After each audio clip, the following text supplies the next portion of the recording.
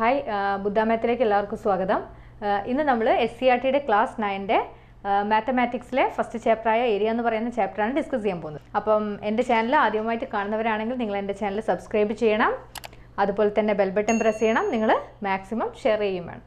Okay, എന്താണ് ഈ triangle division എന്ന് പറയുന്ന ഭാഗത്തിൽ നമുക്ക് പഠിക്കാനുള്ളത് നോക്കാം അല്ലേ. അപ്പോൾ നമ്മൾ എന്തൊക്കെ പഠിച്ചു കഴിഞ്ഞിട്ടുണ്ട്? ഏരിയ അല്ലേ, ട്രയാങ്കിളിൻ്റെ ഏരിയയ്ക്ക് ഈക്വലായിട്ട് വരയ്ക്കുന്ന ട്രയാങ്കിൾസ് വരയ്ക്കാൻ പഠിച്ചിട്ടുണ്ട്.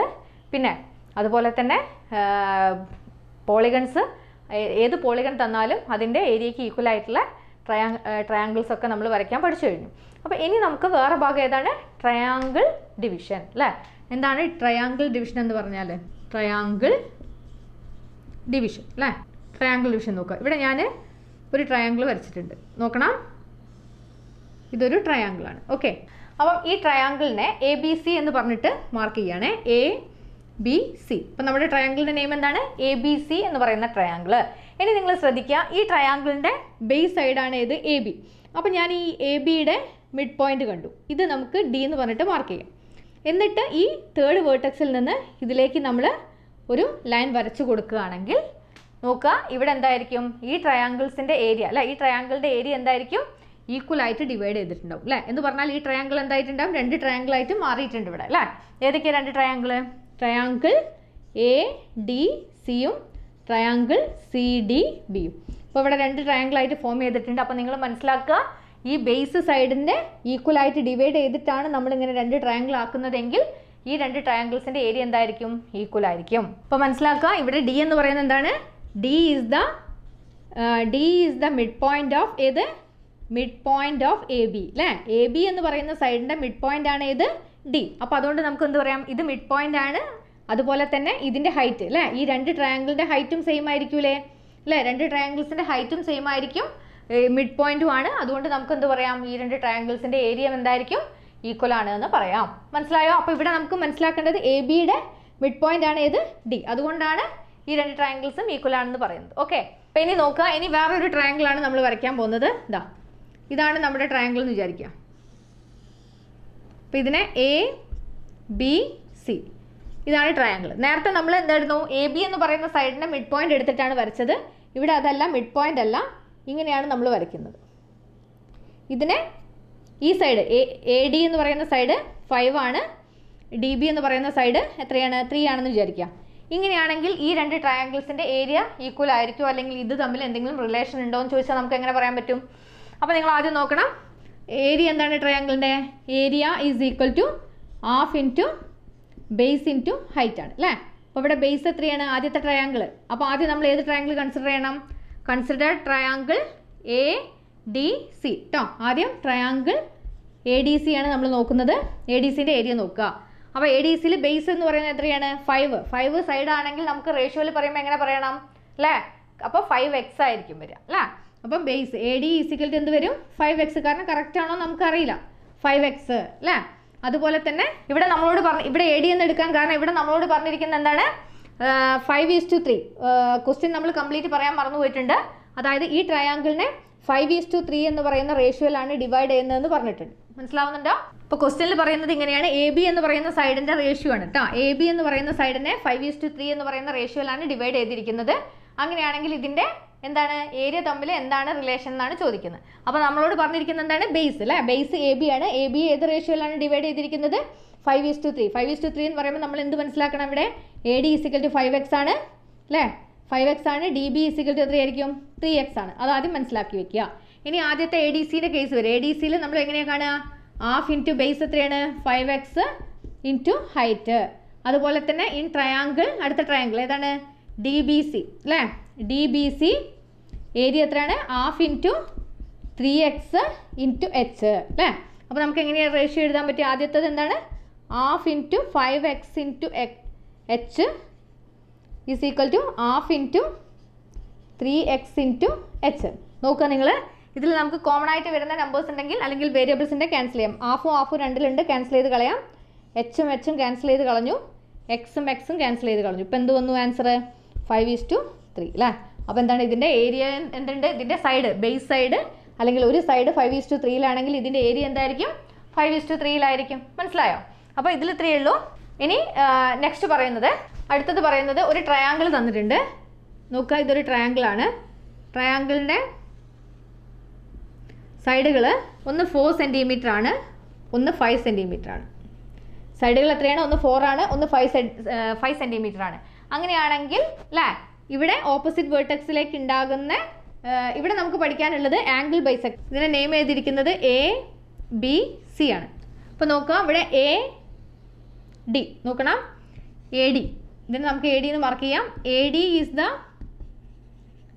ആംഗിൾ ബൈസെക്ടർ അല്ലേ, ആംഗിൾ ബൈസെക്ടർ ആണ്. ആംഗിൾ ബൈസെക്ടർ ഓഫ് ഏതാണ്? AD is the angle bisector of angle A അല്ലേ. എന്താ ഈ ആംഗിൾ ബൈസെക്ടർ എന്ന് പറഞ്ഞാൽ? നമ്മൾ ആംഗിൾ ബൈസെക്ടർ വരയ്ക്കാൻ പഠിച്ചിട്ടുണ്ട് അല്ലേ. ഈ A എന്ന് പറയുന്ന ആംഗിളിനെ ഈക്വലായിട്ട് ഡിവൈഡ് ചെയ്യുന്നതാണ് ഏത്? Angle bisector. അത് ഈ BC എന്ന് പറയുന്ന സൈഡിൽ D എന്ന് പറയുന്ന സ്ഥലത്താണ് ജോയിൻ ചെയ്തിരിക്കുന്നത്. ഓക്കെ, അപ്പോൾ ഇങ്ങനെ 2 ട്രയാങ്കിൾസ് നമുക്ക് കിട്ടിയിട്ടുണ്ട്. അപ്പോൾ ഈ 2 ട്രയാങ്കിൾസിൻ്റെ ഏരിയയ്ക്ക് എന്തെങ്കിലും റിലേഷൻ ഉണ്ടോ എന്നാണ് ചോദിക്കുന്നത്. അപ്പോൾ നമ്മൾ മനസ്സിലാക്കുക, ഇങ്ങനെ തന്നിട്ടുണ്ടെങ്കിൽ ഇത് അല്ലേ, തേർഡ് വേർട്ടെക്സ് A ആണ്. ഈ എയിൽ നിന്ന് അല്ലെങ്കിൽ ഈ ആംഗിൾ എയുടെ ആംഗിൾ ബൈസെക്ടർ ആണ് ഏത്? AD എന്ന് പറയുന്നത്. അപ്പം ഈ ഇതിൻ്റെ ഏരിയ എന്തായിരിക്കും? ഏരിയ തമ്മിലുള്ള റേഷ്യോ എന്തായിരിക്കും എന്നറിയോ? ഇതിൻ്റെ 2 സൈഡുകൾ നോക്കാം. ഏതൊക്കെയാണ് സൈഡ്? ഒന്ന് 4 ആണ്, ഒന്ന് 5 ആണ്. അപ്പോൾ ഇതിൻ്റെ സൈഡുകൾ തമ്മിലുള്ള റേഷ്യോ എന്ന് പറയുന്നത് എന്തായിരിക്കും? 4:5 ആയിരിക്കും. എന്ത് ഏരിയ വരിക? മനസ്സിലാവുന്നുണ്ടോ? ഇതിൻ്റെ ഏരിയ എന്തായിരിക്കും? ഈ 2 ട്രയാങ്കിൾസിൻ്റെ ഏരിയ എന്ന് പറയുന്നത് ഏത് റേഷ്യോയിലായിരിക്കും? 4:5. എവിടുന്നാണ് ഈ 4ഉം 5ഉം വന്നത്? ഈ ആംഗിൾ ബൈസെക്ടറിൻ്റെ ഓപ്പോസിറ്റ് വരുന്ന ഈ 2 സൈഡുകൾ. ഓക്കെ, ഈ റേഷ്യോയിലായിരിക്കും ട്രയാങ്കിളിൻ്റെ എന്ത് വരിക? ഏരിയ വരിക. അപ്പോൾ നമ്മൾക്ക് ഇങ്ങനെയാണ് പറയുന്നത്, in any triangle the bisector of an angle divide the opposite side in the ratio of the sides of the angles അല്ലേ. എന്താ അതിൻ്റെ അർത്ഥം അല്ലേ? ഒരു ട്രയാങ്കിളിൻ്റെ ഒരു ആംഗിൾ ബൈസെക്ടർ അല്ലേ, ട്രയാങ്കിളിനെ 2 ആക്കിയിട്ട് ഡിവൈഡ് ചെയ്യുന്നുണ്ടെങ്കിൽ ആ 2 ട്രയാങ്കിൾസിൻ്റെ ഏരിയ എന്ന് പറയുന്നത് എന്തിന് ഈക്വൽ ആയിരിക്കും? ഈ ആംഗിളിൻ്റെ ഓപ്പോസിറ്റ് വരുന്ന 2 സൈഡ്. ഏതൊക്കെ? ഈ ആംഗിൾസിൻ്റെ കൂടെ വരുന്ന സൈഡുകൾ ഏതൊക്കെയാണ്? Sides of the angles. എന്താ പറയുക? Ratio of the sides of the angles. ഏതാ സൈഡ്സ്?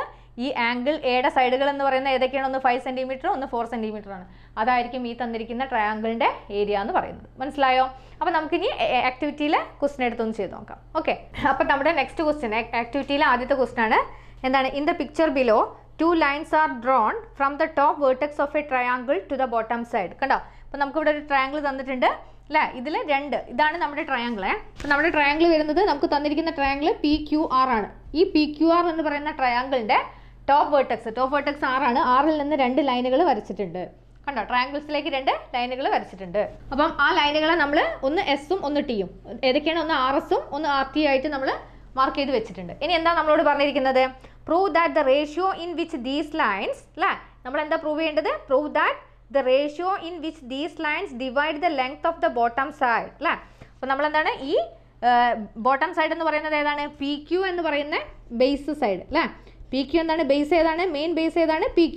അപ്പോൾ PQ എന്ന് പറയുന്ന ഈ സൈഡിനെ ഡിവൈഡ് ചെയ്യുന്ന റേഷ്യോ അല്ലേ. PQ എന്ന് പറയുന്ന സൈഡിനെ എത്രയായിട്ട് ഡിവൈഡ് ചെയ്യുന്നുണ്ട്? 1, 2, 3 അല്ലേ, 3 ഭാഗമാക്കിയിട്ട് തിരിക്കുന്നുണ്ട്. അപ്പോൾ അതിൻ്റെ റേഷ്യോ അല്ലേ, divide the length of the bottom side is equal to the ratio of, അത് എന്തിന് ഈക്വൽ ആയിരിക്കണം? Area of 3 small triangles in the picture അല്ലേ. അപ്പോൾ നമുക്കിവിടെ ഓൾറെഡി നമ്മൾ നേരത്തെ പഠിച്ച സെയിം സംഗതിയാണ് അല്ലേ. എന്താണ്? ഈ PQ എന്ന് പറയുന്ന ഈ ബേസ് സൈഡിനെ അല്ലേ ഏത് റേഷ്യോയിൽ ഡിവൈഡ് ചെയ്യുന്നുണ്ട്? കണ്ടോ? 2 ലൈനുകളായിട്ട് വന്നിട്ട് ഡിവൈഡ് ചെയ്യുന്നുണ്ട്. ഏതൊക്കെയാണ്? PS ഒരു സൈഡ്, ST, TQ ഇങ്ങനെ 3 ഭാഗങ്ങളാക്കിയിട്ട് തിരിച്ചിട്ടുണ്ട്. അപ്പം ഈ സൈഡിൻ്റെ റേഷ്യോ എന്ന് പറയുന്നത് എന്തിന് ഈക്വൽ ആയിരിക്കണം എന്നാണ് പറയുന്നത്? ഈ 3 ട്രയാങ്കിളിൻ്റെയും അല്ലേ. ഈ 3 ട്രയാങ്കിൾ ഏതൊക്കെയാണ്? ട്രയാങ്കിൾ ഏതൊക്കെയാണ്? PRS, ട്രയാങ്കിൾ RST, പിന്നെ ട്രയാങ്കിൾ RTQ. ഈ 3 ട്രയാങ്കിളിൻ്റെയും എന്തിന് ഈക്വൽ ആയിരിക്കണം? ഏരിയയ്ക്ക് ഈക്വൽ ആയിരിക്കണം. എന്ത്? റേഷ്യോ. അപ്പോൾ അതെങ്ങനെയാണെന്നുള്ളതാണ് പറയുന്നത്. ഓക്കെ, അപ്പോൾ ഞാനിവിടെ PS എന്ന് പറയുന്ന സൈഡ് A ആക്കി മാർക്ക് ചെയ്തു, ST B ആണ്, TQ എന്ന് പറയുന്നത് C ആണ്. അപ്പോൾ ഈ 3 ബേസ് സൈഡ് കേട്ടോ, base സൈഡിൻ്റെ ratio of base side ഏതൊക്കെയാണ്? A:B:C ആക്കിയിട്ട് നമ്മൾ എടുത്തു വെച്ചു. ഇനി ഏരിയ നോക്കുക. ആദ്യം നോക്കുക. ഏരിയ ഓഫ് ആദ്യത്തെ ട്രയാങ്കിൾ ഏതാ? ട്രയാങ്കിൾ RPS അല്ലേ. RPS എന്താ വരിക? Is equal to half into base. ഇപ്പോൾ എത്രയാണ് വരുന്നത്? ആദ്യത്തെ ട്രയാങ്കിളിൻ്റെ ബേസ് എത്രയാണ്? A ആണ്. അപ്പം A × H. അടുത്ത നോക്കുക. ഏരിയ ഓഫ് ട്രയാങ്കിൾ ഏതാണ്? അടുത്ത ട്രയാങ്കിൾ ഏതാണ്? ആർ ഈ ട്രയാങ്കിൾ അല്ലേ? ഇതാണ് രണ്ടാമത്തെ ട്രയാങ്കിൾ. ഏതാണ്? R S T is equal to half into അതിൻ്റെ ബേസ് എത്രയാണ് വരുന്നത്?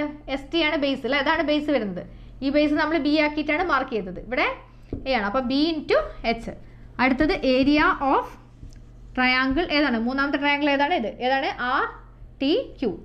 R T Q is equal to half into base എത്ര? ഇവിടെ ബി അല്ല, ഇവിടെ സി ആണ് അല്ലേ? Base C into H. മനസ്സിലാവുന്നുണ്ടോ?